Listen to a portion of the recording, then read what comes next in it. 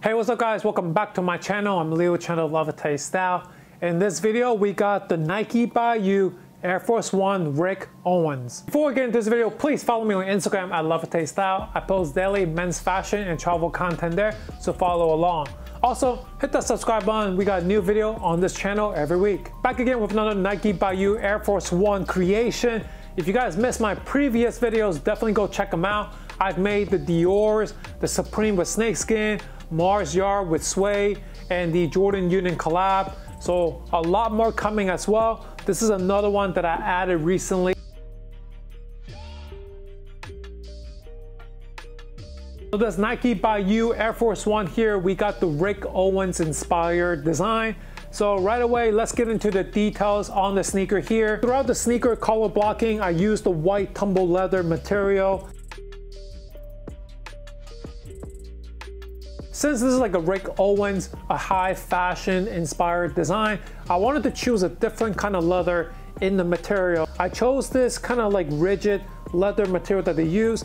This is very similar to like the Louis Vuitton Epi leather that they use on like the wallet. I kind of took inspiration from that and wanted to incorporate that kind of material, that kind of feel to the sneaker here. It does look pretty cool. You can kind of definitely see like the texture and the detail in that when you come up close. And it has like a different kind of shine to the sneaker as well. I use that different kind of black leather material in the front toe box and also on the side here. Going up to the tongue here, I used the regular black leather material for the tongue, and then I chose the sail color laces. The lining, I chose the black color, and then going to the back, for the back tab here, I chose the black leather material. But instead the usual of like the Nike Air stitch design, I decided to go with this more like a retro printed look. All my other Nike by You have that stitching, so I wanted to use something a little bit different. So I went with the Nike Air printed. This is like a cool like retro print design, and I chose this in a sail color to match with the laces and also match with the bottom.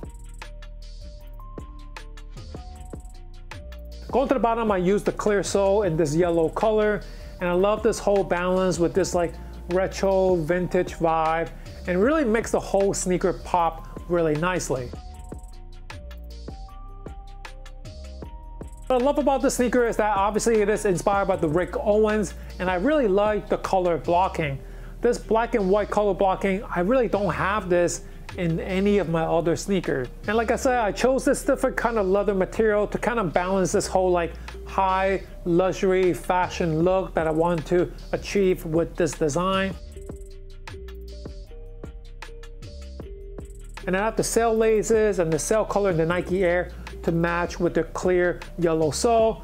So a good balance of the whole vintage look, but also like luxury look at the same time. Overall, I'm really happy with how this turned out. I love the color blocking, it's very different. And of course, black and white, I can really wear this with a lot of things. And with this at the bottom, it's gonna pop really nicely with my outfits.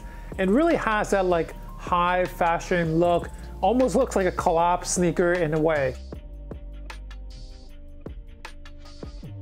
If you're looking for ways to style these sneakers, definitely go check out my sneakers and style video series. I do a ton of sneaker styling in those videos.